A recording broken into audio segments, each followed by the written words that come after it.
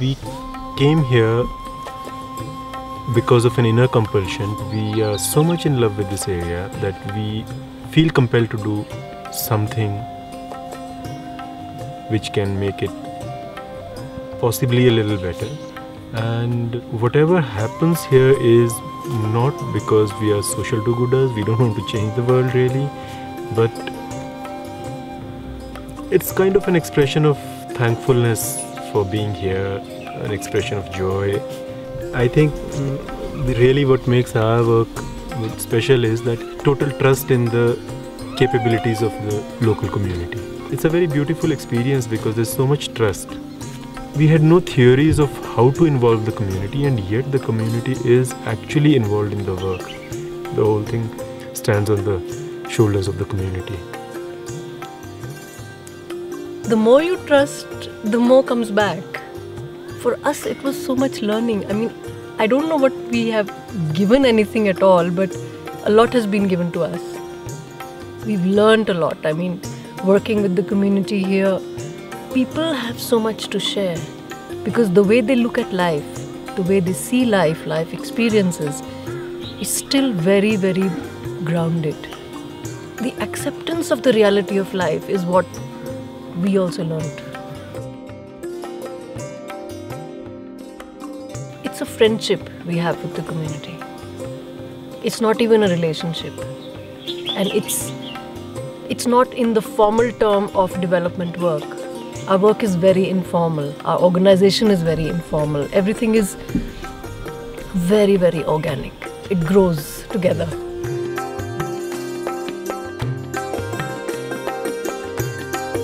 All our work is with people. It integrates people with participation of the community and in the decision-making process. And there's a lot of building of trust and friendship. With that trust building now, whatever activity is begun in the village on the basis of discussions and expressions of interest from the community, they all are taken up with great seriousness. And people want to participate, they want to take it forward. So it is not just Avani doing a program, It becomes of the community. All the people involved with management of the organization, whether it is people in the program, people handling administration, accounts, are all from villages where we work.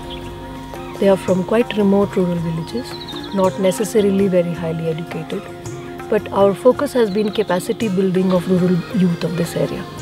Because our job has been to create an opportunity where usually people would not have access to an opportunity to explore their own potential.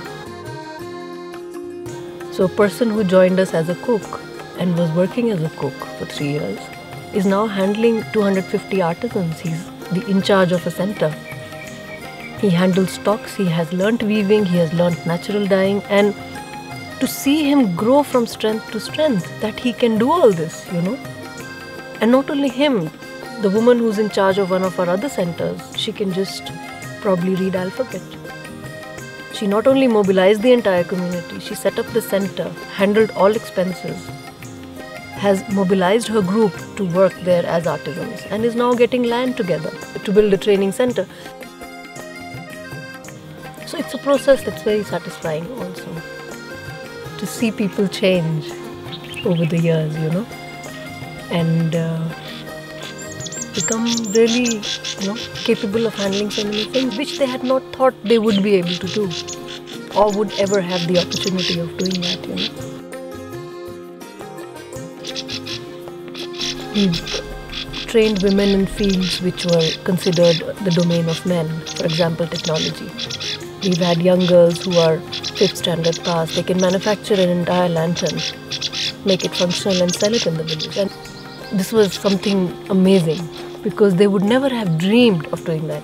It's men who bring technology to the house, not the women, Similarly, a lot of the management functions in the organization are by the women. Program in charges are women. They are handling stocks, they are handling accounts, they are handling information which usually a man would handle. And that has changed how, especially the younger women who are not married yet, how they look at life, their expectations from life, They become financially independent. They learn to make decisions on their own, handle their own money, work hard, learn new things. So their whole life perspective has changed. And how they will deal with their daughters, I think, will be very different because of what they've experienced here together. Many things happening parallelly. One is the program aspect of the work, which is to do with different initiatives that are happening in the village. But the other is the experiment that's happening with the group that's working with the organization. At Avani, it's a community living. A lot of the people are from totally different areas, different castes, different social backgrounds. What it has done is it's an experiment in community living, to learn to live with others, to learn to care for each other as people. The courage to take the risk. This we learned from Osho. And so many times we've done it. I mean, just shifting here, we had no background of this work. We had not much support, because this was not something that was very acceptable in terms of the work that we do. We're going and living in a remote jungle.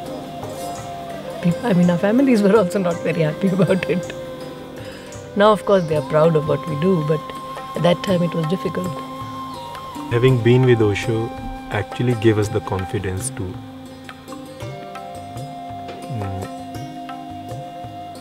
take up the challenge of going into the unknown. And it's been very, very rewarding, I must say. Osho has said no, that leave the earth a little more beautiful than you found it. And that's religion.